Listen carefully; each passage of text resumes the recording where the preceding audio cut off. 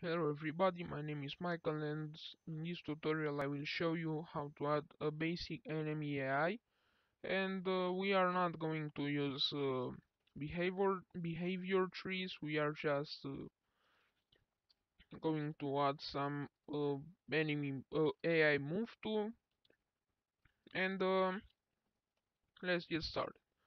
So here is the character in the previous tutorial. Now we'll use the default one for this tutorial. So we'll duplicate this third person character, so Control W and enemy AI. Open it up, and we don't need all this stuff right here, so just delete everything. Okay, and we need a few things: event begin play, AI move to, the pawn will be the self, so self. The target actor will be player pawn, and on success, let's add a retrievable delay, and we'll do the same thing. Compile, save. Now I will change this mesh right here to the mannequin and to the third what anyway, the third person and in blueprint. We don't need this camera, and we don't need the camera boom. It looks fine.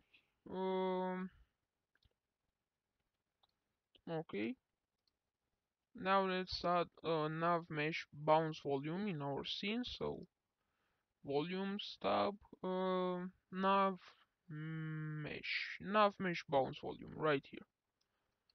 Make sure it is. Let's scale it up, and it should be a little bit in the ground. So just like that, and scale it more. Okay, and this, and let's press P to see a preview of it. Just P, no, P. Anyway, I don't know why it isn't showing up, but it's working. Anyway, let's add this enemy AI right here, and let's play. He is coming to us, but he comes to us, but after 0.2 seconds, he comes again, but I don't know why he isn't stopping. Okay, what if we go back? You're back? No.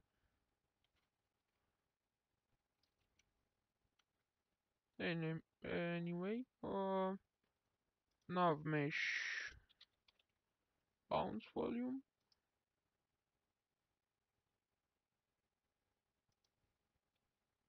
P, let's build this. Okay.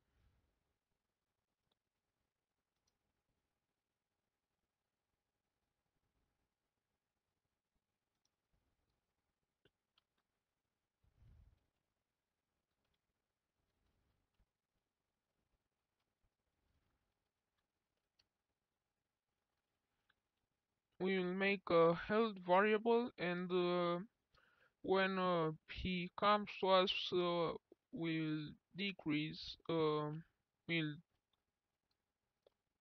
-1 or -10 anyway. Okay, so I built the navigation. When we press P, it makes a preview of what it's going on. All right, let's add a health variable in our character. So new variable health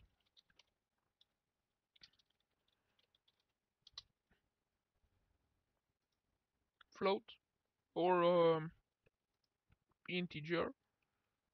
Yeah, I think the integer is better for health, and it should be 100 by default. Okay. Um, and we'll check event tick or something. Where is? Okay, we didn't have an event tick. Event tick branch if health is equal or no, not equal, less or equal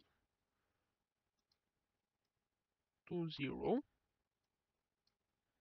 then we will do something, and what we will do is we will destroy actor, we will destroy ourselves. You can also place some animations or make another variable is dead. I will make one is dead. This will be a boolean. Let's set it to true.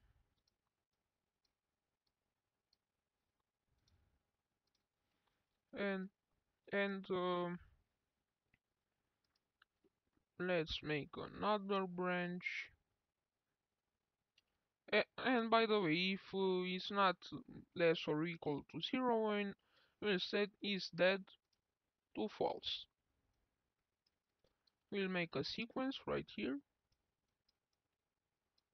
Drag this down a little bit. Alright, just like that.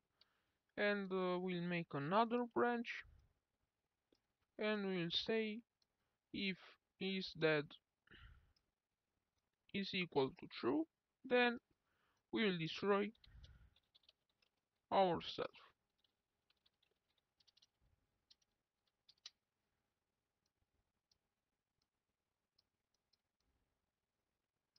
Alright, so now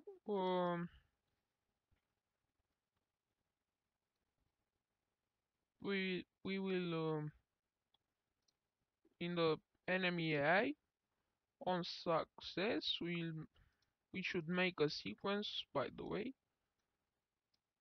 and the force will be this. Okay, let's cast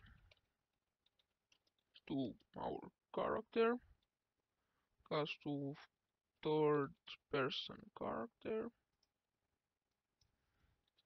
player character,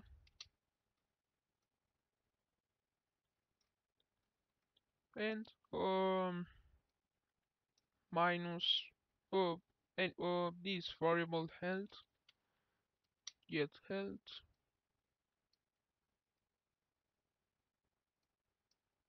set health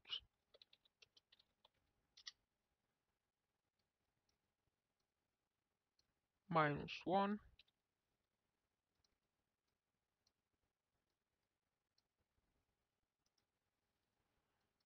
Alright,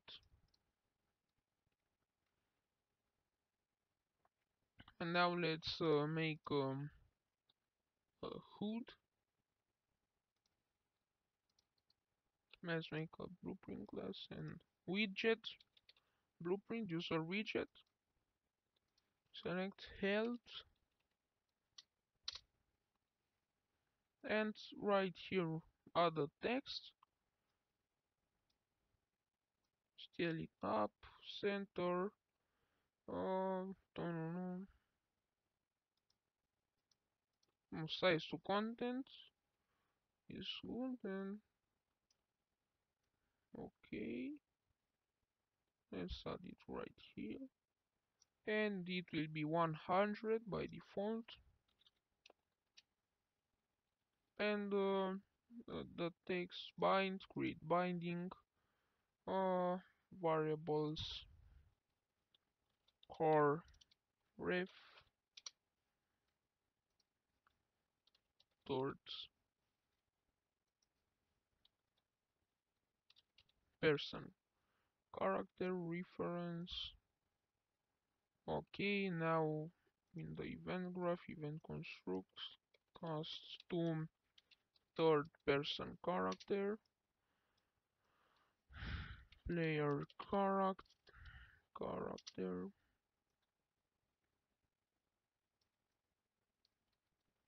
and set our character reference. Get text, get character reference, helped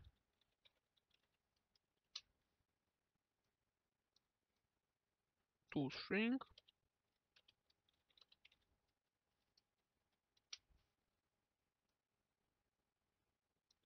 and to text. Let's see how it looks like. Oh, and in the hood, so blueprints, world settings, what? Third person game modes, hood class. Hmm. Yeah. No, we won't add this in the hood. We will just say in our third person character on event begin play create what? Okay. Create with jet, name it health player controller, add to viewport. Let's see how it looks like. 199. Okay, and it will go. So we are not even. Okay, 70, 50. It will go under 0 because we didn't clamp this variable when we set it right here. We didn't clamp it, so we have to put this right here and clamp. I don't. Oh, it clamp for integer. Anyway, the minimum will be. Let's make right in here a variable for the minimum health. So minimum health. This will be an integer 0 and the maximum health. So max health, and this will be 100.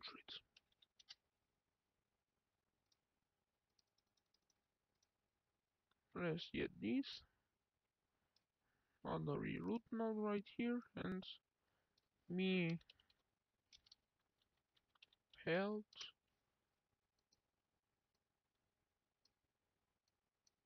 max health.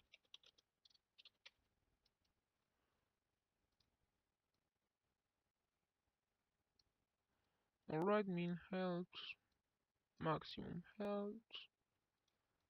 Alright. So let's say minus 10 to see quicker. Okay. And it's 0, and now our character is dead. As I told you before, we can also add simple animation, a dead animation, but anyway. So let's set this back to 1. Alright. And if he is dead, then we also want to remove all widgets from the screen. So let's see. Oh, and again, let's say -10.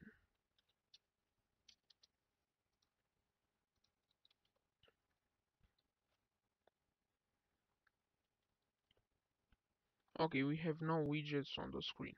One.